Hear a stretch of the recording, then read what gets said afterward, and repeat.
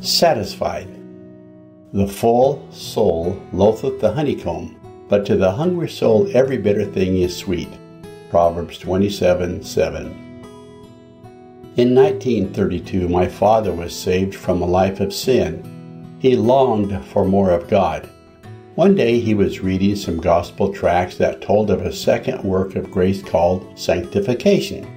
He began to hunger for the experience, but was not close to a church to receive any help in seeking the experience. He heard of a group of Christians about 300 miles away, but it was in the middle of winter and snow was on the ground. He decided to hitchhike to his destination, but when he arrived, his coat was frozen on his back, the church doors were locked, and nobody was there. He had no choice but to return home somewhat discouraged, but the intensity of his hunger had not subsided. While he sat in his living room with his feet in a pan of water to help them thaw out, he looked to the Lord, and the Lord sanctified him right there. The intensity of hunger that will cause men and women to seek God and His blessing is not like a simple physical desire that can be satisfied with a mid-morning snack. When the intensity of the hunger reaches to the point where we feel that we will perish if God does not meet our need, we are getting close to reality. The hunger for God is an insatiable desire. It should never be deterred by inconvenience.